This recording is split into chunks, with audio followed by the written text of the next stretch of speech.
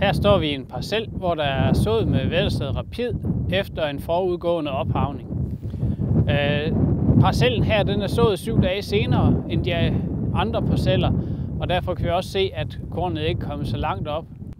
Ser vi nærmere på sådybden her, så kan vi se, at her er nogle planter, som har nogle flotte grønne og rimelig brede blade. Og når vi kommer ned i jorden, så kan vi også se, at vi er meget tæt på de 4 cm, som sådybden den skal være. Men her er vi i et lille hul, hvor der er sået knap så dybt. Ser vi lige herovre ved siden af, så er vi garanteret nede i en væsentlig større dybde. Og som vi kan se her, jamen, så vil jeg jo vurdere, at vi er i omkring 6 cm dybde, som er helt klart til den dybe side. Her hvor der er sået uden forudgående jordbearbejdning, hvor der dog er nedfældet gylle, kan vi se en rigtig fin fremspiring.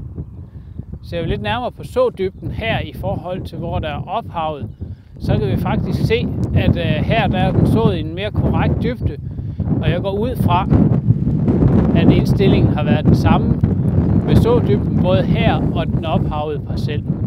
I hvert fald så kan vi se, at her der er sået meget tæt på de 4 cm sådybde, eller tættere på, når vi ser på de her planter.